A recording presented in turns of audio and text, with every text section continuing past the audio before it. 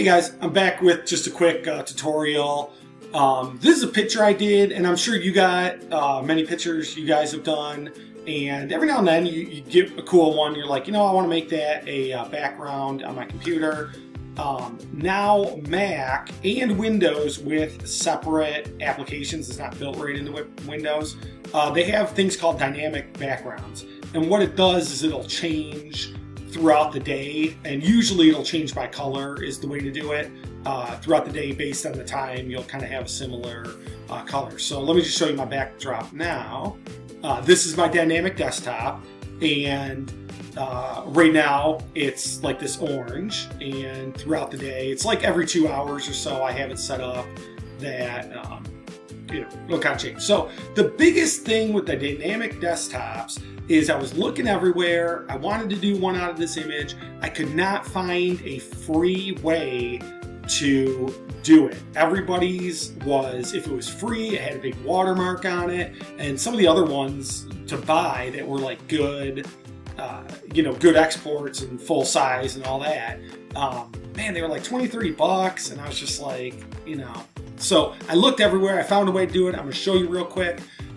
Let's just get right into this. You bring your artwork up, and basically what you're going to want to do is we're going to put some adjustment layers on it. The way you get these adjustment layers is by clicking right here on the adjustments, and we're going to go with the HLS is the main one that's going to give you your images. So let's double click this real quick, and what this does is it just kind of shifts all of your colors over.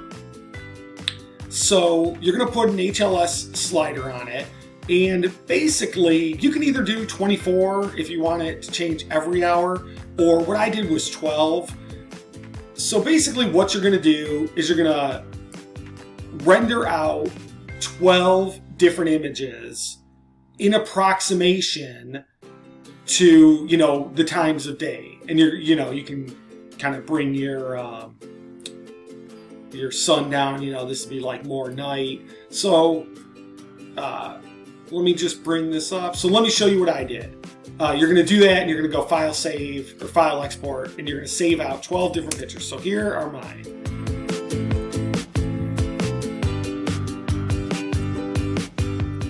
Okay, so that's all of them.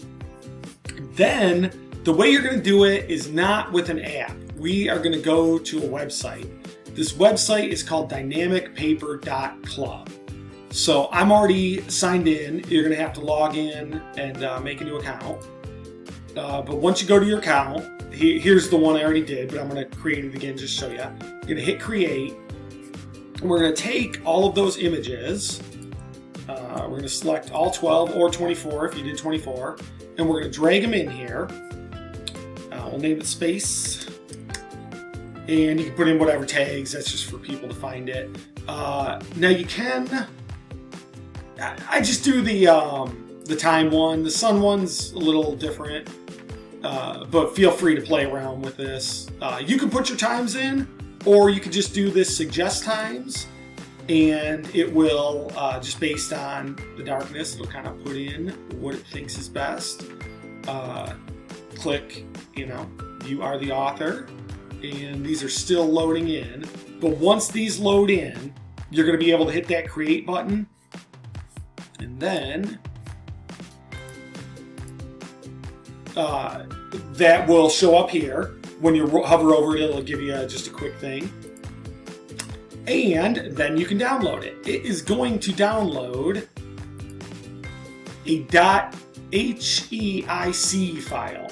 And then what you're going to want to do with that is in a Mac, you're going to want to go to your system preferences, you're going to want to go to your desktop, and you're going to want to take that and drop that in. Now the only issue is even though you drop it in, it's still going to show the little desert thing. The HI or HEIC files, they don't have previews for some reason, but it will work.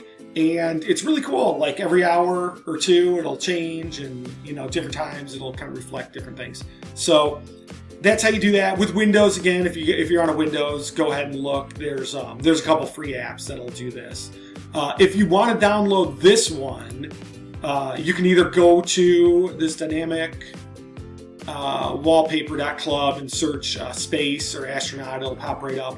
Or I'm going to put a link in the description. I have a Gumroad that I'm going to be starting.